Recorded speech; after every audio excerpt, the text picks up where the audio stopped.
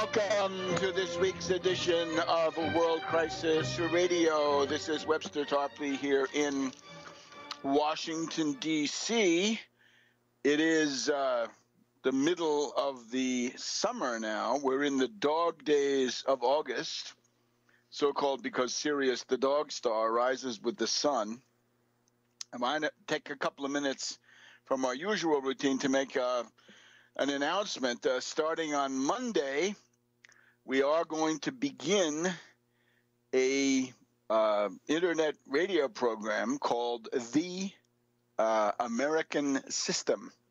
The American System Network will be the location.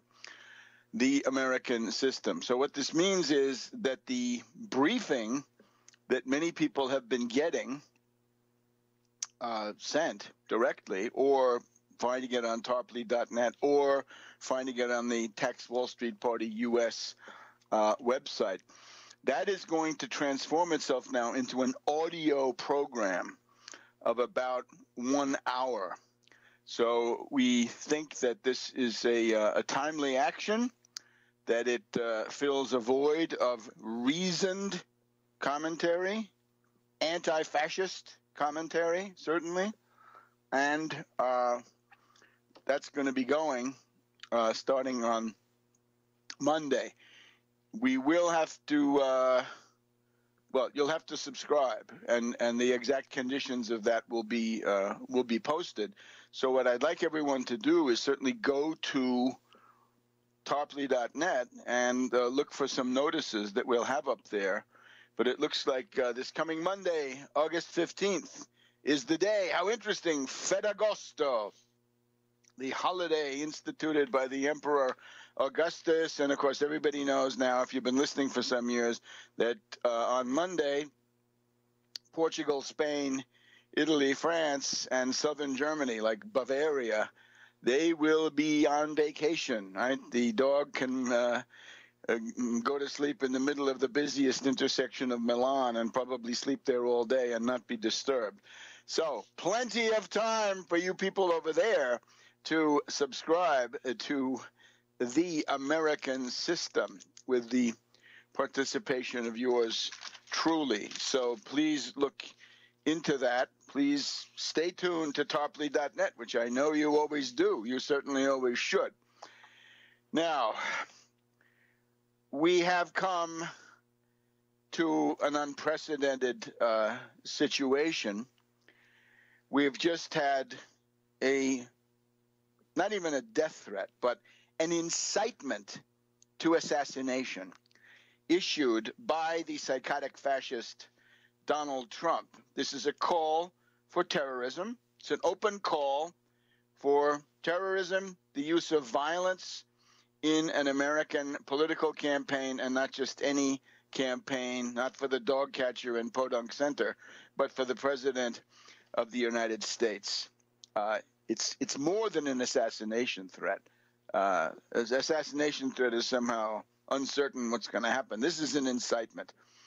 And there are quite a few psychotic individuals who will take that at face value. They will believe that. They will say, my master Trump wants me to go out and kill.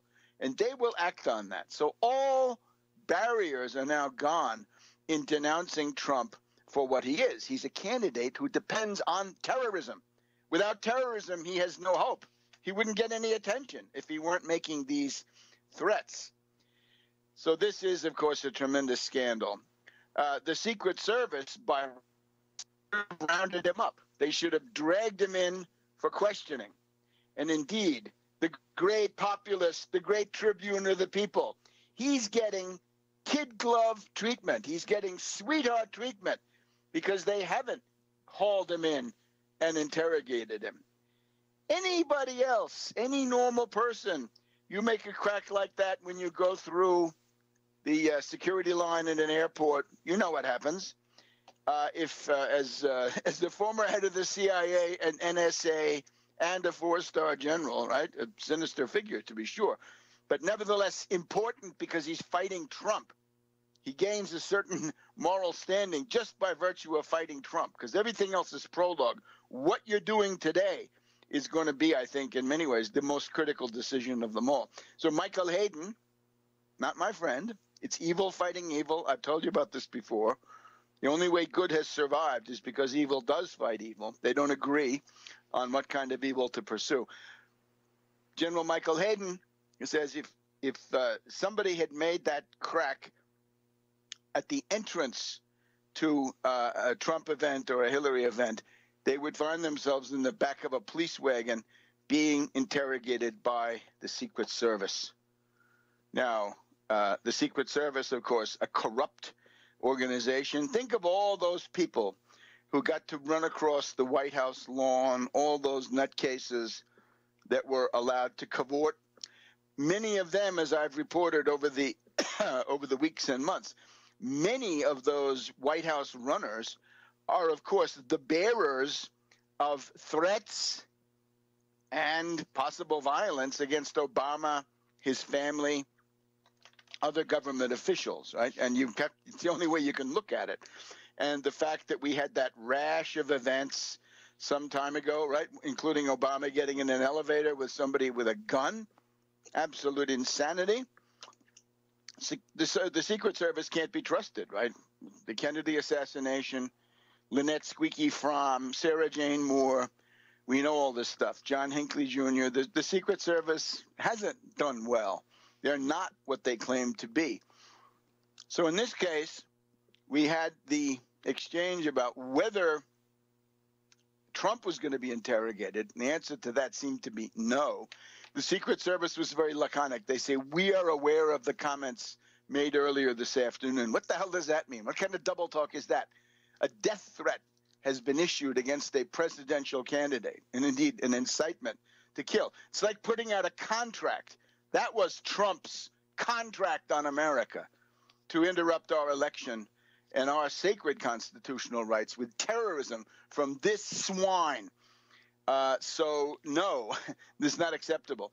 The Secret Service needed to interrogate him and ask him, by the way, last week you called in cyber strikes by foreign powers. It was essentially an appeal broadcast to the world that people should feel free to get in there in the U.S. election campaign, cause chaos, and mix it up, because that's the atmosphere in which the psychotic fascist Trump thrives. So we did hear then from sources, right? This is Jim Sciutto of CNN, who said he had an unimpeachable source telling him that there had been contacts between the Secret Service and the Trump campaign. What that content might have been, I don't know. Right? In a rational world, it would be tone it down, you SOB, but maybe not, right? Maybe it would be something else. Who knows? But this is totally inadequate. So now the head of the Secret Service, and this is the fairly new one, right, put in after the latest rash of bungling, ineptitude, failure. That person, and we'll look them up, is on the verge of needing to be fired or resign. I think we've actually crossed that point. For sure, General Keith Alexander, the head of the National Security Agency and the U.S. Cyber Command, that guy needs to resign just based on this stuff with Assange, right? NSA, Cyber Command. Don't tell me you can't shut down the WikiLeaks server. That is a fairy tale. That's for idiots. So there are further implications which we will explore here in a minute on World Crisis Radio. Back to World Crisis Radio. And it's August 12th, 2016, in the hot afternoon here in Washington, D.C. We are going through the appalling situation after the latest psychotic, homicidal outburst of the lunatic Donald J. Trump, who now thinks he's above the law because the Secret Service obviously didn't lay a glove on him. So we have this this huge problem. Now, when Trump says the Second Amendment people, maybe they can do something, it's obviously a call to assassination, because if you simply do a textual analysis, the Chicago Tribune did it, others did it. He's talking about a future time, in formal terms, he's talking about a future time in which Hillary Clinton has already been elected. Hillary has been elected, and she's in the process of naming some new Supreme Court justices who maybe, quite possibly, don't go along with the absolute fetishism of Scalia on the question of the Second Amendment. In other words, rights are rights, but rights can be regulated, right? There is no right to call fire in a crowded theater, as Oliver Wendell Holmes rightly concluded. You have free speech, but it must not be abused. It's not a license to go wild. Good thing to bear in mind these days.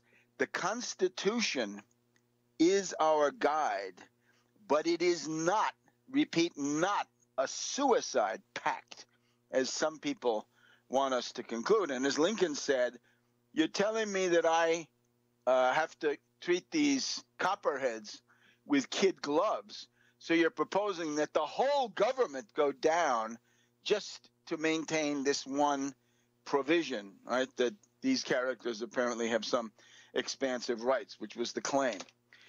So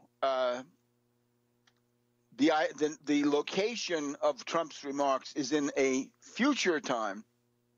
Hillary has been elected, and has named or is naming Supreme Court justices. So notice, the Trump remarks are a call to assassinate both the future president, Hillary Clinton, and unnamed Supreme Court justices, one or more, and this is not specified, but they're in there too, because they're the antecedents in the previous paragraph. So that is something very real. Now, even though when we look at it from this point of view, to determine if a call, an incitement, an instigation to this kind of assassination violence, when you're trying to find out if it's there, you have to sort of look at the sequence, because it's true, if you're talking about before the election, well, then, of course, the Second Amendment people could come out and say, well, we're going to have a big turnout the vote operation. That's fine. But he's talking explicitly about a time after that. And I don't care how mentally impaired, how cognitively crippled this particular specimen is. He knew very well that he's talking about a time after the election is over, right? Nothing you can do about it, as he says, except maybe the Second Amendment people. This is incompatible with representative government, right? This kind of stuff raises a big issue of whether a democratic system of representative government with constitutional rules can survive. That is what Trump is doing. He is threatening our country, the United States of America, with a kind of subversion and destruction, which is really unprecedented. Now, the assassination, threat, and incitement. Now, once he says this, however, this has to be not interpreted narrowly. In other words, this is not to say that the only thing you're concerned about is something happening in the future. No, no, no, no. The effect of this in the minds of the deranged and duped and, again, mentally challenged followers of Trump, this kind of mob that populates his campaign events, they're going to take that as a call to immediate action, immediate. And, of course, we're not just talking about loners or people who can be made to look like loners. We're talking about all kinds of things. In other words, we've been talking here. We know this better than anybody. We've been talking about a strategy of tension. And we've said that includes domestic terrorism, international terrorism. It includes cyber attacks. It includes financial destabilizations. It includes I would include things like strange events that don't usually happen, like Southwest Airlines and now Delta having their admittedly old and decrepit computer system somehow blown apart, so that thousands and thousands of people are stranded around the world. So it's all of that. It's a call to governments. It's a call to non-state actors. It's a call to hackers. It's certainly a call to Julian Assange and his gang. So it is very sinister. This is not whistleblowing. This is not democracy. This is the destabilization of the United States using Trump as the leading edge. And in that sense, he is acting as an enemy agent. He's acting as someone who's obviously very much at home with what we would call high treason, right? Overt acts. That statement was an overt act. Calling in the cyber attacks, an overt act. The assassination, incitement, an overt act. That is the situation with Trump. Now, of course, once that's been done, you can't go back to business as usual. And I'm amazed that these sleazy little nobodies, these gutter snipes that Trump puts up there as his talking heads and surrogates on cable television news, I am amazed that they are allowed to continue. You'd think that they would be ostracized, ejected, shunned, shamed, confronted, but in many cases, no. There's a certain increase in the what can we say? The willingness to sit through lies by somebody like Jeffrey Lord or that silly blonde woman. Maybe that is a little bit less, but generally speaking, they're still persona grata, and they have to become persona non grata, person who has worn out their welcome, to put it mildly. This is important because the people who vote for Trump, of course, are relatively weak-minded, and even as Trump campaign literature shows us, right, the Trump campaign is aware that a lot of their people don't want to identify themselves because supporting Trump is such a shame. It's such a disqualifying thing. Many people hide it, so they've got to be driven back underground. Back in a minute. Back to World Crisis Radio here on the afternoon of August 12th, 2016, looking at the Ferragosto, or in Bavaria, I guess it's called Maria Himmelfahrt, the Ascension of the Virgin Mary. That's August 15th, right? That's when Europe grinds to a halt. And that actually this year, that has some possibly disturbing strategic implications, right? Catholic Europe, Southern Europe, comes to a halt. So we still have Trump. And again, I'm amazed that they let these gutter snipes, right? These sleazy, ignorant, lying goons come back on the air and simply ply their trade as if nothing has happened. Notice, Trump is indefensible. They all acknowledge that, right? If you ask them about Trump, they'll say, yeah, but Hillary did it, or it's the tu quoque argument, right? Tuquoque. Tu quoque means you do the same thing. And that's the only argument. Well, the Nazis at the Nuremberg trials in 1945 tried the tu quoque argument, and it was thrown out. I think clearly because those other people, the people in the U.S., Henry Stimson, I would have put him on trial. But this was not the trial going on in Nuremberg. So the tu quoque argument does not work. Now, cyber hacking, for example, when you say, I want hackers to come in and provide documents, I want them to hack into some cache somewhere, what, in the State Department, in the FBI? I don't know. But I want to see Hillary Clinton's 30,000 emails, which she did not turn over to the FBI. Those emails, well, anybody who can get to those emails can do more than that.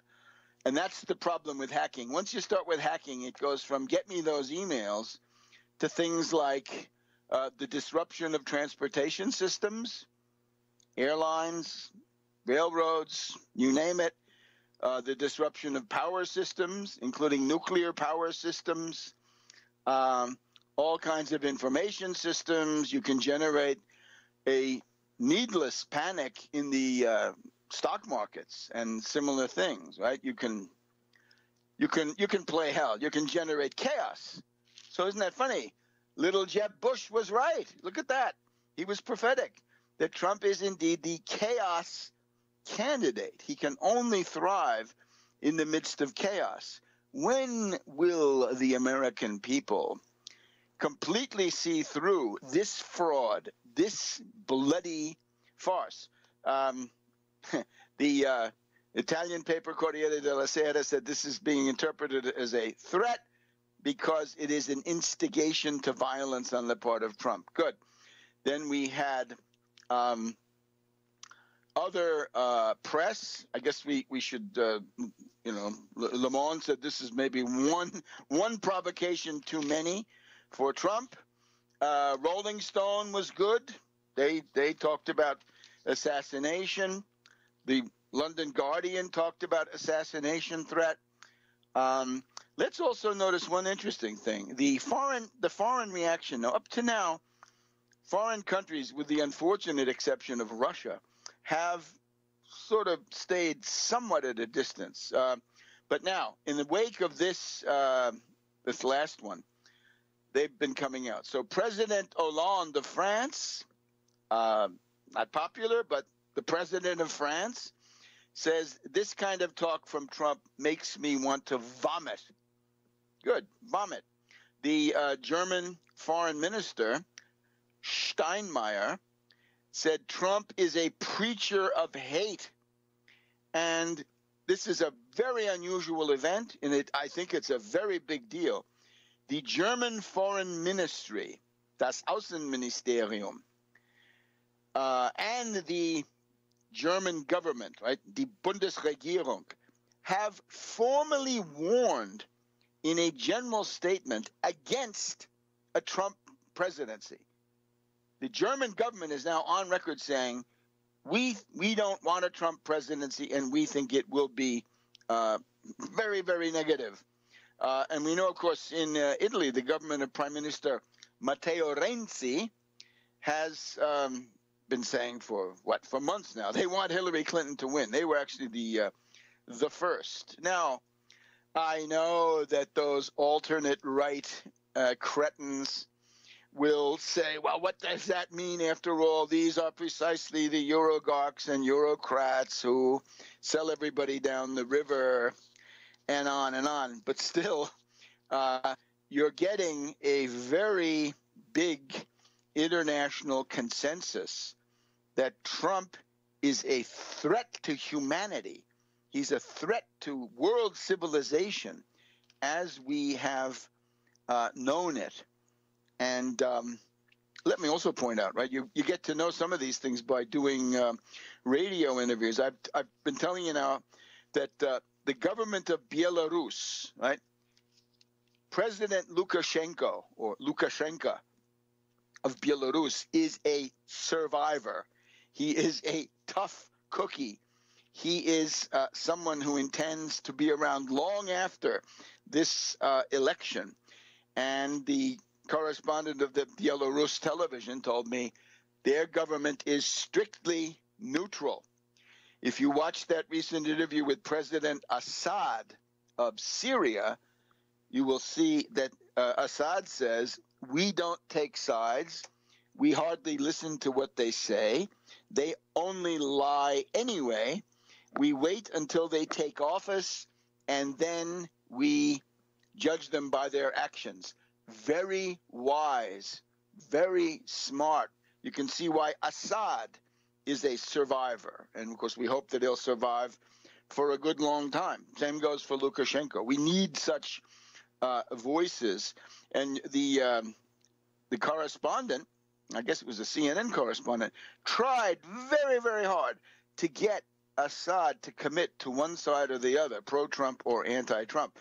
The other one I can tell you is that Iran The government, I'm not sure, but in terms of press TV, right, their media, they are very critical of Trump, but obviously not to the degree of sort of, of endorsing anybody. This they're not going to do. And they're smart. They shouldn't do that. So now, we've also had, the background, right? I just want to mention a couple of things more. The question of Second Amendment remedies in this world of lunatics, right? Madmen and madwomen. The Second Amendment remedies started with Sharron Angle in October, I guess, of 2010, the great Tea Party election, when Sharron Angle, in other words, a sleazy, gutter snipe, ignorant woman, said, Harry Reid has been doing a really bad job. I hope we don't have to resort to Second Amendment remedies. And she said that at least twice. It was a feature of her campaign. What the hell is that supposed to mean except the assassination of Harry Reid?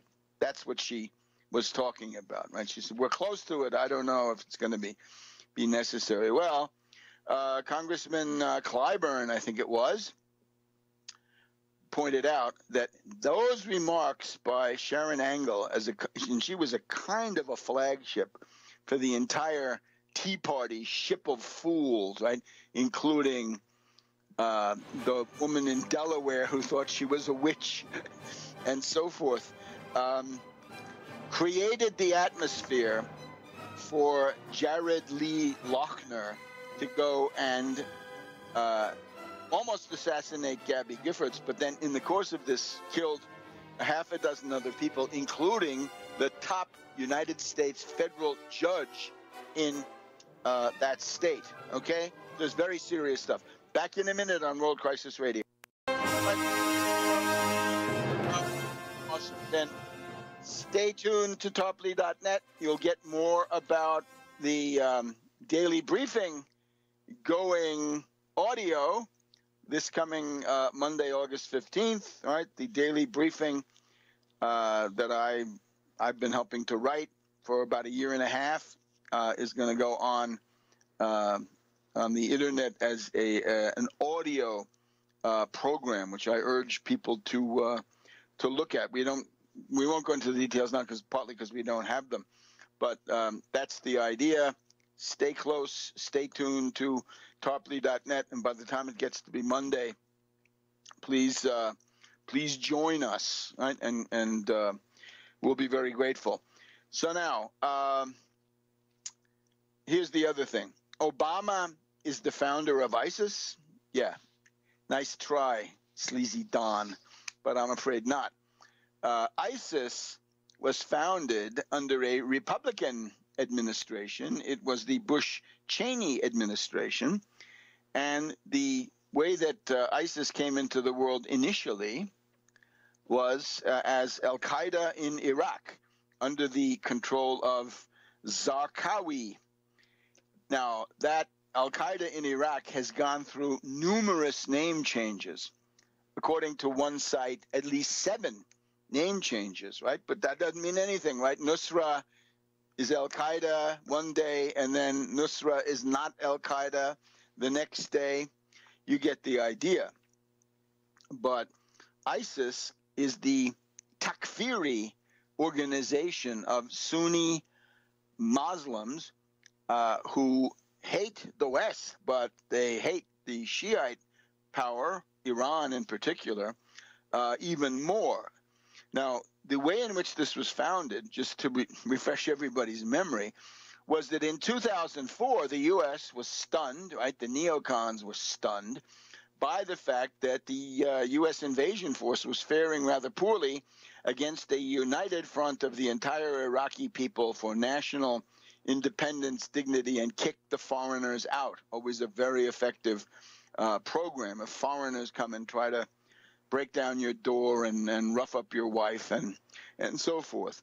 So the idea was, and I remember watching this at the time, the Bush-Cheney administration had a tremendous need to have something that said al-Qaeda in Iraq, right? They needed that because there had been no weapons of mass destruction, not even a can of Raid, as Lionel said at the time. So there were no weapons of mass destruction, so they needed something that said Al-Qaeda. And along comes Zarqawi, and he says, I pledge allegiance to this Al-Qaeda organization, said Zarqawi, the madman. So that was what they needed. And with that, they then proceeded to the U.S. and the invaders. They attempted to split, and did split, the united front of the Iraqi people against invasion. They split that and made that into a civil war between Sunnis and Shiites. Right? The people who did this originally, Bush administration, later on in 2007, still under the Bush administration, after the Republicans had lost Congress, you remember the monomania, right? The complete contempt for the voters, which Mad Dog Bush Jr. showed, right? George W. Bush. He said, I'm going to have a surge, and I'm going to have General David Petraeus be the general in charge of the surge. By the way, 2004, that was largely Petraeus. But by 2007, it was totally Petraeus with just some help from his State Department sidekick, Ryan Crocker. All right, that's the other guy that was involved.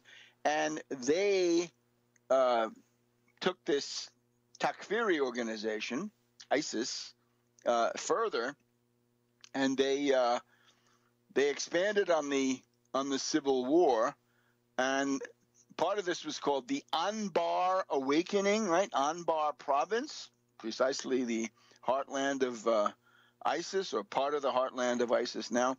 Or it could have been called the Sunni Awakening, right? Now, the awakening, of course, was bribery. It was that these tribal elders and so forth were bribed.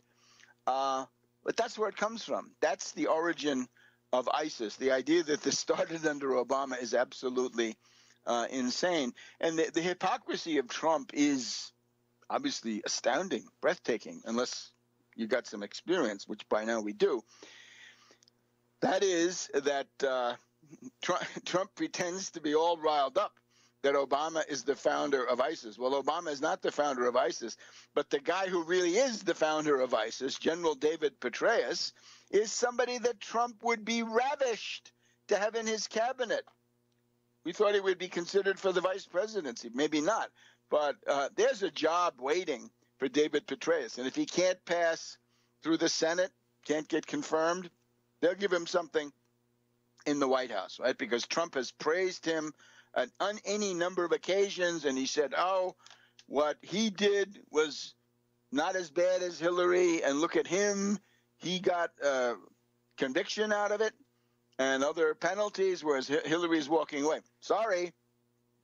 Petraeus knowingly gave a book full of top secret, cosmic, code word information to his paramour, Paula Broadwell, who God knows might have been a Matahari operative sent in by some people who wanted to shut down Petraeus. And under normal circumstances, Petraeus would be shut down now. He'd be just rolling in dough on Wall Street, coming from his friend Henry Kravis of Kohlberg Kravis Roberts, and attending the Bilderberger Group, of course, with in the entourage. Petraeus would be in the entourage of Henry Kravis, that great military and strategic thinker. But there it is. Trump would take Petraeus into his cabinet rather quickly. So, what it all comes down to, we've been talking about the strategy of tension. It's an old NATO concept, goes back to Italy in the late 60s. It has never been abandoned.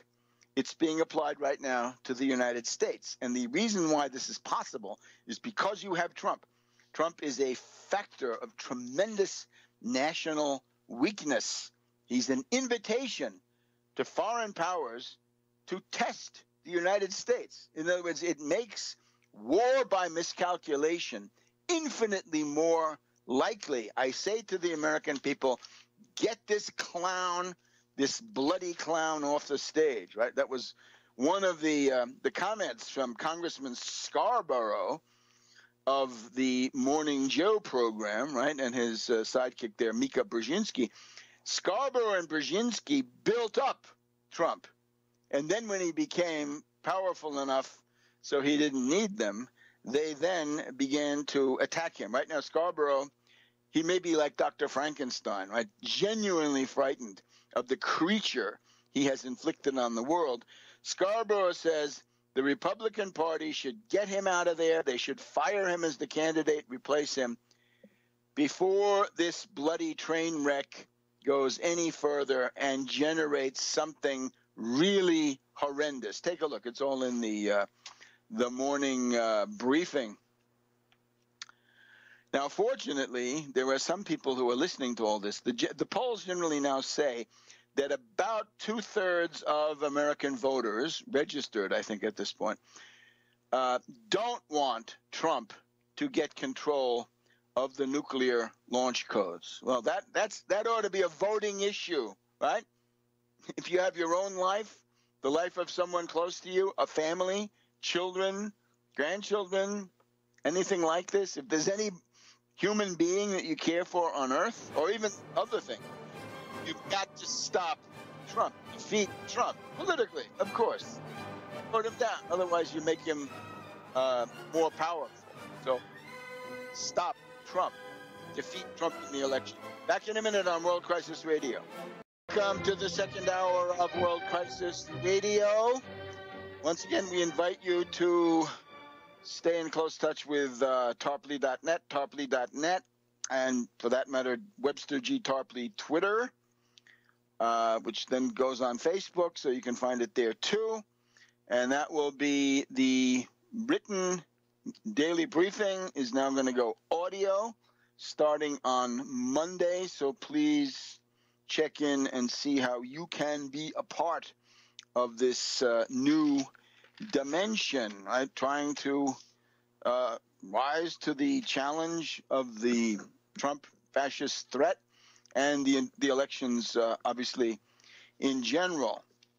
So we've gone through a lot of our strategic overview. Let's just remember, we can have an August surprise. We can have a September surprise, or we can have the traditional October surprise. Everybody is talking about, well, many commentators, the well-informed ones, are talking about possible October surprise. I think they're reading it too narrowly. The philosophy of Aristotle is unfortunately still with us. People believe in linear, literal things. Don't think that way. Trump's call this past week, the Second Amendment people, that is a call tous azimuts, in all directions, to all players, state, non-state, doesn't matter who, to please visit chaos and destruction on the United States in the service of Trump's loathsome dictatorship. And you really ought to think about that. The rule of law, you can see with Trump, there's no rule of law. The Secret Service is not giving us the rule of law. Any normal person would have been interrogated and most likely jailed and kept for questioning. And they can do that, right? Because you've done an overt act. So you have to think, if Trump got in, wouldn't you feel that chill if you tried to say, well, I think the Trump administration is wrong on who knows what, education policy? Then you realize that you would be highly vulnerable if a gang of Trump fascist thugs decided to visit your house or your business, talk to your boss. That's the world we're headed for, dear friends, unless people get mobilized. And I'm sorry if you're a worker and you're voting for Trump, even a petty bourgeois voting for Trump, but a worker, nobody has the right to be that stupid. And anybody who is that stupid, I fear, will not long survive, right? Simply the forces of the universe, right? Nemesis takes over, and that kind of stupidity is well, it's dealt with very seriously by the fates. So, and that's unfortunate. So look, August surprise, September surprise, October surprise. The idea is an event, a shocking, large-scale, big event, outside event most likely, that would then stampede people into Trump's corner. But nothing can be ruled out. In other words, the call which Trump issued is to essentially everybody in the world to let fly with whatever they've got. It's a sad day, but there it is. So right now, time to fight, not lament. Here, Bill Maher done some interesting things in recent past. He now says, look here, forget about what you really want, right? He's talking obviously to an audience of stoners. He says that he's going to give up his personal campaign for universal marijuana availability, and he urges others to do the same, right? That just about wipes out the Green Party completely, right? Their stoner base. And the libertarians are not going to do too well there either.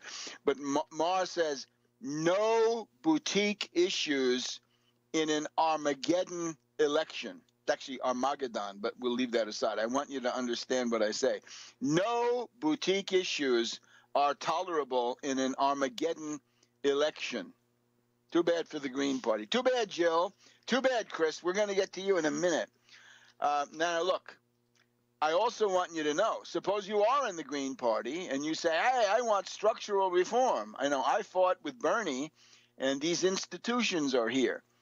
The perspective that Jill Stein offers you is the labor of Sisyphus. You roll the boulder up the hill and then it rolls back down, crushing you most likely, and then again and again and again through all eternity. A bad infinity of mechanical repetition. Now, the true infinity is this, a strategy. The true infinity is the breakup of the Republican Party. This is the indispensable precondition. The Republican Party must be destroyed, broken up, and you know the drill. A party for racists, bigots, reactionaries, warmongers in the southern states, Dixiecrats, but also rural America and the Intermountain West. That's the breakup of the Republican Party. There will still be Republicans, but they won't be able to sabotage the progress of the United States. Oh, one interesting thing happened this morning, right during this Diane Rehm show, the domestic hour from 10 to 11 here on WAMU and National Public Radio in general. Old Susan Page of USA Today, they were going through their topics. So I sent in a Twitter, you can see it, saying you've got to get the Congress back to Washington to vote the money for Zika, or those Republicans are going to be exposed as people playing dirty politics with human lives. And she actually read it on the air. She says, we have a Twitter from Webster. Yeah, great. Webster, that they have to be brought back. And the answer from one of these commentators was that, as far as he could see, the Obama White House had given up on forcing the Republicans to do this. Well, Obama, you have a constitutional power as president to force the Congress to come back and go into session. You can do that. You must do that. So what that shows is, if we had 50 or 500 people sending in Twitters to the Diane Rehm show, imagine the effect, right? This was just little me, and I got through, right? I've done it before, obviously, and I haven't gotten through. But, in the middle of the summer, this is a good time to try it, right? Because the usual stuff is less, there's less normal news. It's a good time to make some kind of an attempt, right? In other words, if you're going to invest some time, get yourself on a nice hammock or chaise longue, and, while you're sipping your mint julep, you can send in a whole bunch of stuff, or just sit there with a phone and try to get on Limbaugh or Levin or some of these other people. You got to con the call screeners and so forth. Okay, now, what are the signs of hope? I tell you, this entire thing is going exactly the way I told you it would. The breakup of the Republican Party, and just a second we'll get to the situation with the Democrats. First of all, we have the 50, count them, 50 national security and foreign policy experts of the Republican Party saying that Trump is dangerous. He is a threat to the United States. Yes, it's true. You're right. Well said. Now, of course, a lot of these people are odious. A lot of them apparently are the personal entourage of Condoleezza Rice. So that's not very good at all, is it? Now, here's the idea. Let's be realistic, right? It's a fallen world. What's better, somebody who got you a conventional war in the Middle East, or somebody who is gunning to get you an all-out thermonuclear exchange that comes down on your empty head? Back in a minute on World Crisis Radio. Back to World Crisis Radio. Webster Tarpley here in Washington, D.C.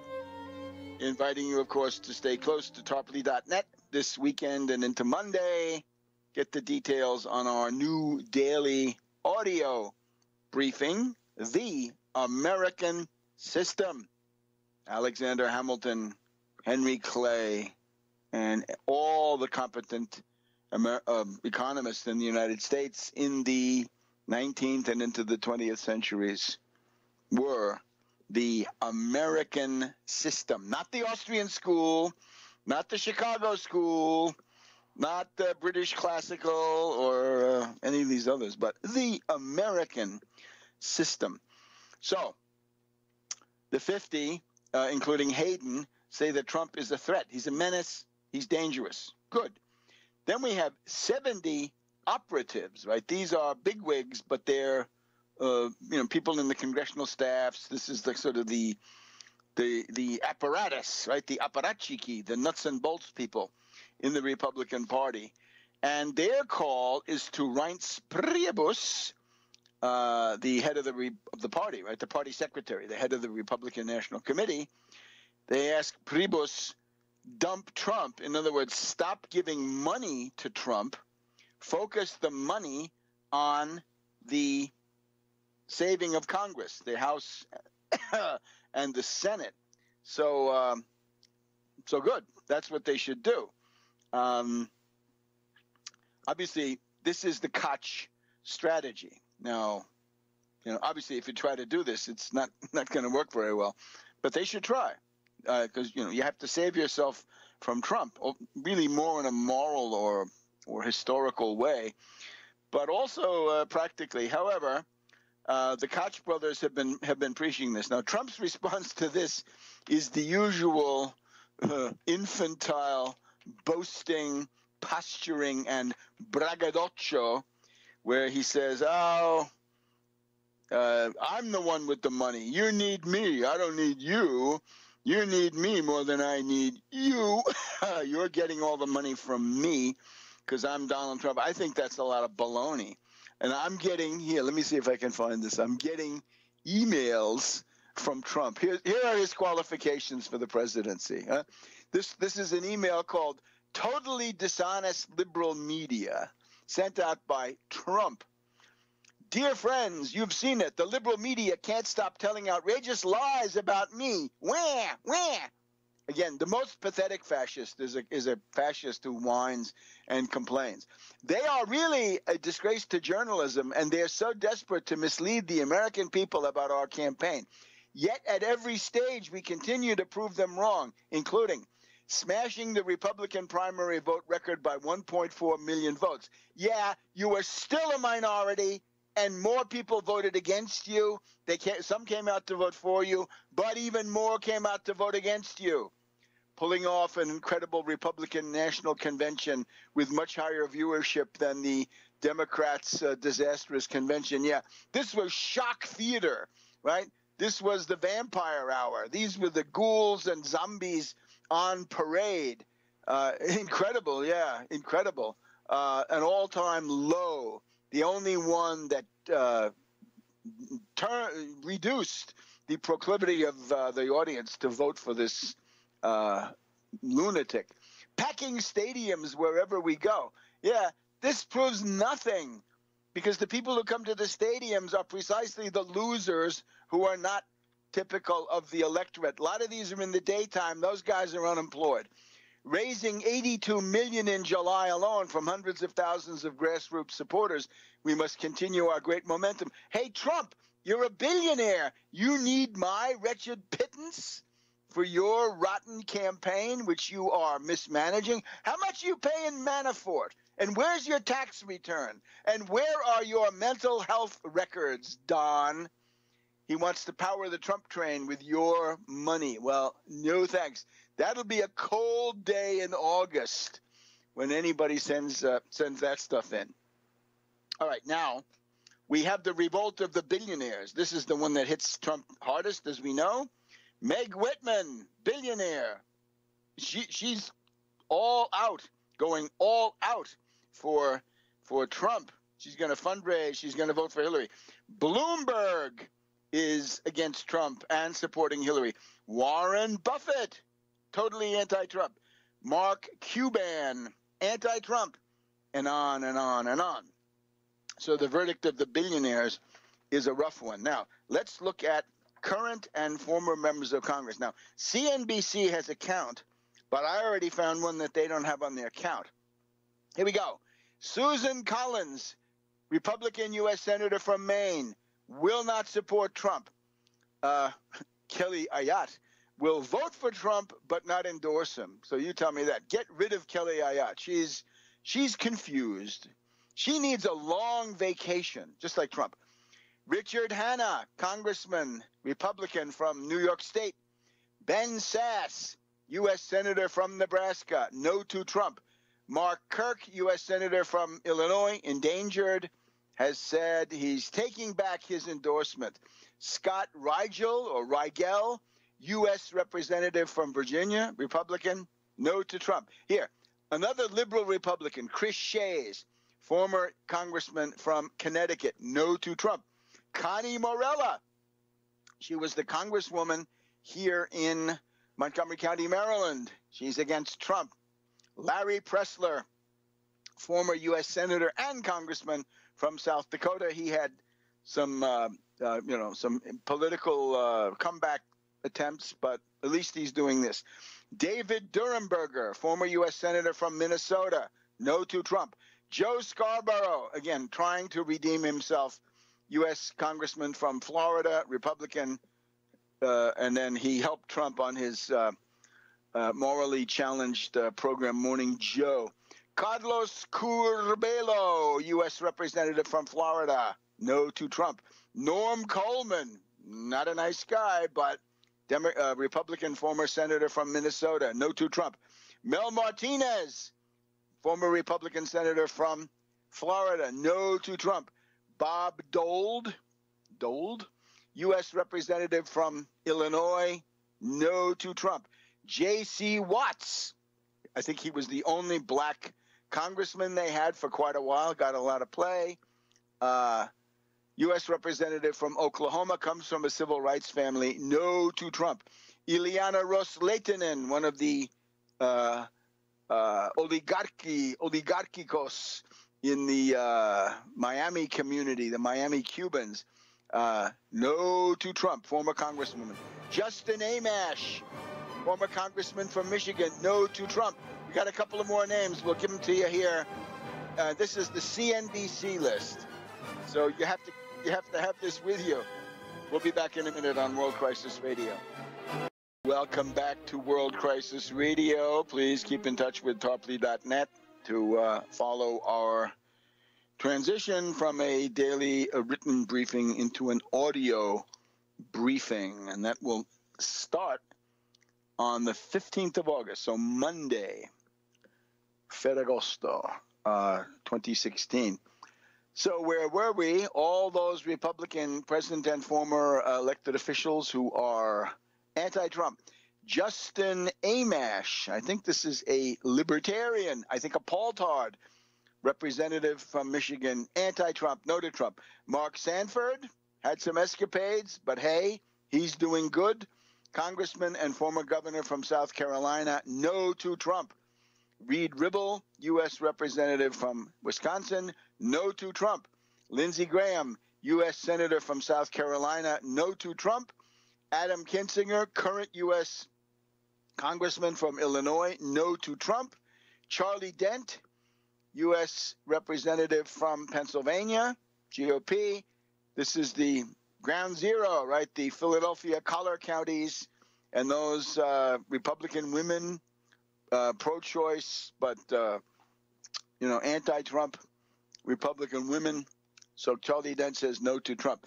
And the one they don't have is Gordon Humphrey of New Hampshire, former United States Senator. And you remember at the convention, he said Trump was a sick psychopath, a sick sociopath, I guess he said.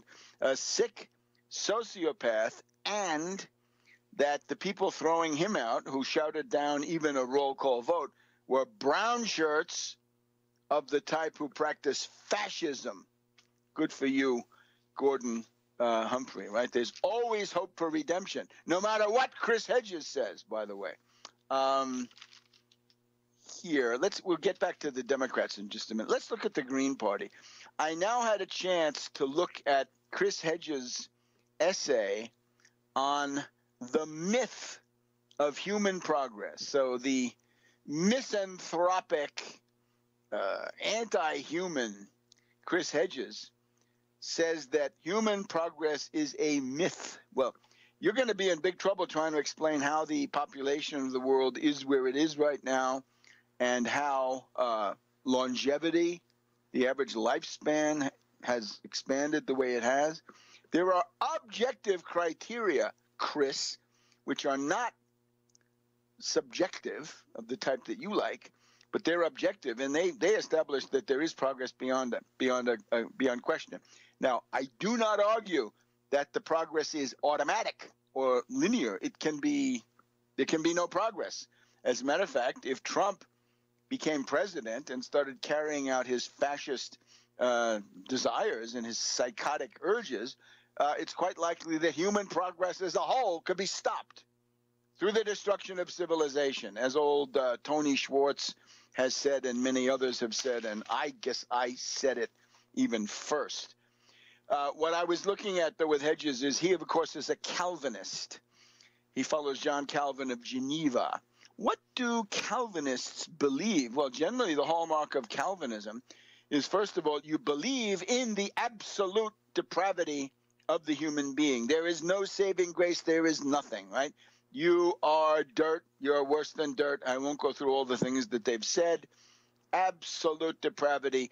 And therefore, your only hope is total predestination, predestining you to be in the category of grace. And how do you know who's who? Well, traditionally in Calvinism, it's been if you have money, that's a sign of grace. So if you got a lot of money, then you're probably one of the elect, right? The elite going to heaven. So he writes a whole bunch of stuff here about Herman Melville. We have to hear all about Melville's symbolism. Hedges believes that to be white is to be a genocidalist. I seem to get that out of there.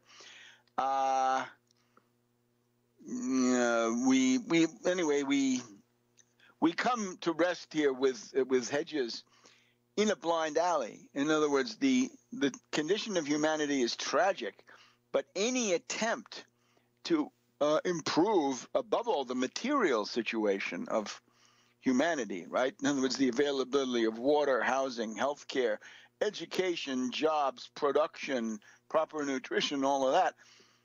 That's all out of the question because that violates the global warming taboo, right? Any effect, anything you're going to do that has any possible effect is going to run afoul of the carbon footprint. So you're caught in a blind alley. I've often called this a block universe, right? That's a block universe because there's no way out. If you just sit there, everything collapses. And if you try to do something, it'll collapse through the slightly different means of global warming. As I said, I think Hedges gets a sadistic pleasure out of telling people that they are doomed and damned and so forth. But what he's essentially giving you is the anti-Renaissance and anti-American line of Calvin saying that humanity is depraved, and how can there be any progress? I'd read you some of these quotes, but you get the idea. We'll do some more next week. I was actually wondering, you look at the Trump convention with all that negativity, to what degree is Hedges actually supporting Trump? I don't know. He shows how little he knows, right? He's a pedant, of course. And he writes in this thing about Herman Melville. But then he has the Ulysses canto of the Dante's Inferno. And he gives you a little quote from that. He says, this is what Primo Levi thought about when he was in a fascist prison under Mussolini. Anyway, some of this stuff is just brought in as a parade of knowledge to make you feel little and to feel really depraved. But don't do it. Don't let Hedges do that to you. What Hedges has to remember is the thing that is damning Ulysses, and you can see this by the position in the Inferno where he is in the 8th circle, is that he's a giver of bad counsel, because he tells his people, he says, look, you people who have been through so much with me, we've got to go to the other side of the world and find what's there, right? And you're told not to do that because that's where purgatory is thought to be located. So when they get close to purgatory, then a storm comes up and their ship is destroyed. So Ulysses is imprisoned inside this flame, and it's through the flame that his words come out. But his crime, his sin, is to be a giver of bad counsel. And I would suggest that's what Hedges is. Hedges is a giver of bad counsel. And let me contrast this, right? This is not necessary. Let's take somebody like Noam Chomsky. For heaven's sake, I hope, what I think of Noam Chomsky, and it isn't pretty, but even Noam Chomsky is now out saying that Trump is almost a death knell for the human species. That's a decent statement. Trump is almost a death knell for the human species. I take it he means because he's almost elected. He's not elected. If he were elected, he would be a death knell for the human species. Chomsky is also against the Brexit and therefore against Trump. So there are people who are not so different from Hedges who somehow find their way to a much better result, right? A much better position on Trump. Whereas Hedges and, of course, the environmentalist passionaria, Jill Stein, they have reached an absolute low point. So, back in a minute on World Crisis Radio. Back to World Crisis Radio, our last segment here on recording here on August 12th in Washington, D.C., here in the oppressive heat of the Washington summer. Look, concerning the Green Party, hey, the Green Party, meaning Jill Stein and her running mate, Baraka, right? Jamu Baraka, they're going to be on CNN this coming Wednesday, I'm pretty sure. Wednesday it is, the 17th of August. So Wednesday, August 17th, at let's see if they tell us when it is. Anyway, it's in the evening on CNN, right? Time changes according to the zone, so look it up. As I told you before, right? If somebody can just get onto National Public Radio by sending one Twitter, I would ask you people out there, and you will thank me for this. And if you don't do it, you will rue the day. Why don't we try to generate a Twitter storm that these people should drop out? They should go away. They should dry up and disappear. As Bill Maher, that great sage, says, no boutique issues in an Armageddon election. That sounds like a refutation of at least the main premises of the Green Party. Of course, the Green Party has a lot of things they copied from us, right? Tax Wall Street Party, they copied our stuff on student loans, copied our stuff on Wall Street sales tax to some degree anyway. But Wednesday, August 17th, New York City, 9 p.m. Eastern Time, 9 p.m. Eastern Time, Wednesday, August 17th. Make a note of it. Check up on my Twitter. I'll be reminding you. Get on Twitter, get on some social media, and expose these people, because if Stein is able to shave off a few percentage points, you're going to have Ralph Nader again. What did Ralph Nader mean? I doubt that, although Gore was very bad, I doubt that he would have been as big a warmonger as Bush turned out to be. So you can, again, thank Ralph Nader for the Iraq War. Right? In some ways, you can also thank him for 9/11 and for the Afghan War, too. But the average person can be best convinced, I guess, with the Iraq War. So thank you, Ralph Nader. And what are you going to be thanking Jill Stein for? Right? For her silly, self-centered, airhead campaign. Okay. Wednesday, August 17th, 9 p.m. Now, the Republican Party needs to collapse. Now, let's talk a little bit about the two parties, because we want to essentially extinguish one and split the other. The Republican Party is an ideological party, right? They've always said, we're the movement conservatives. Well, what's the ideology of the movement? It is the William Buckley National Review kind of sanitized right-wing stuff. They don't want any Nazis in the front rank. They don't want any Ku Klux Klan hoods showing, kinds of things like this, right? They don't want white supremacists being the candidates. But they're ideological. Now, the ideology is funded by people like Koch on domestic economics, right? Deregulation, union busting, all the rest of that. Tax cuts for the rich, obviously. Tax cuts for corporations, right? What Trump is doing, he's trying to get them on board. And at the same time, something like Sheldon Adelson, that we need to have more wars in the Middle East. There's also the Chamber of Commerce, right? They want various things. Now, the Republican Party needs foot soldiers. The foot soldiers are the evangelical fundamentalists, right? The Holy Rollers or Elmer Gantrys. And they are showing that they do not believe in God. They have no use for Christ, because you can't do that with Trump, right? 2 divorces, and now this latest stuff, right? Lying. How about pride? How about the 7 deadly sins? Trump is beating everybody on all of them, I would say. So the evangelical Christians bring foot soldiers. I think the Archie bunkers, this is somehow the group that has gotten lost in the analysis, is the urban and suburban Archie bunkers, especially in the Northeast, maybe some in California too, maybe in the urban Midwest. Archie bunkers, right? These are just, cynical people who are themselves bigots, warmongers. And Trump is really that. In other words, in terms of where he comes from and what he says, he's kind of the king of the Archie bunkers. But notice, if you're going to have an ideological party, you've got to have enemies, and you've got to have an aggressive ideology of attacking those enemies. That's why the Republican Party is so xenophobic, right? They have to be hate mongers because they need that. And you have to promote an atmosphere of extremism and irrationalism.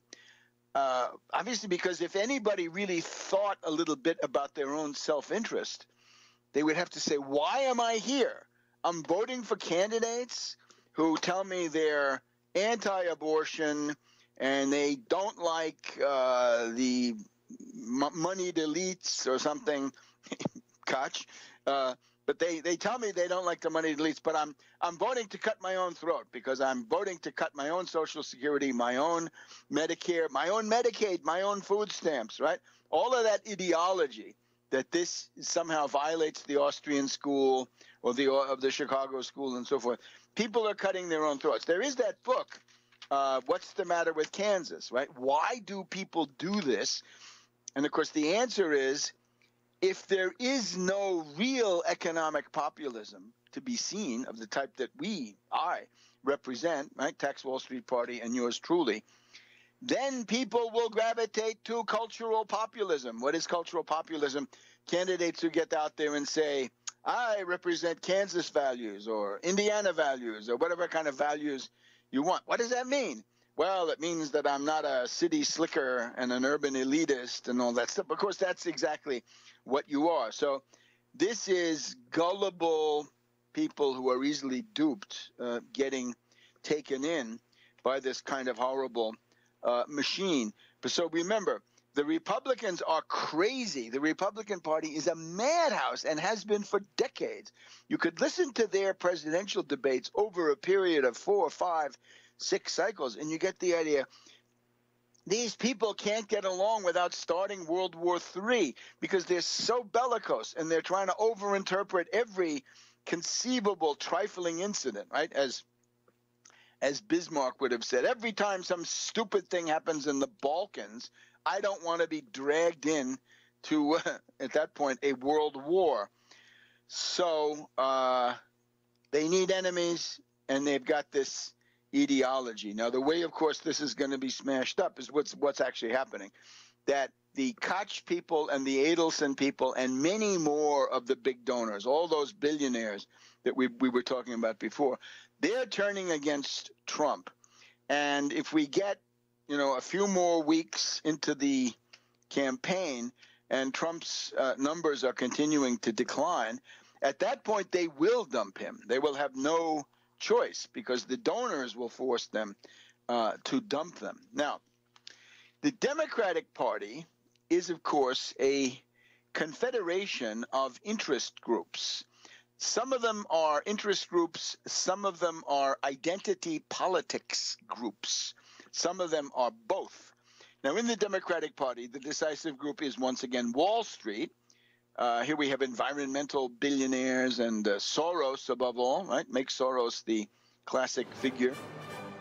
You got lawyers, women, blacks, Latinos, Asians, environmentalists, LGBTQ, unions, hang on, the disabled, the teachers' unions, the anti-gun groups, the campaign finance groups, the petty broccoli government, and they're looking for benefit and concession. That's why the Democratic Party seems calmer. But that will have to split apart with the Wall Street group against some of the other groups. And we'll be talking about that. See you next week on World Crisis Radio, and don't forget to tune in on Monday, August 15th.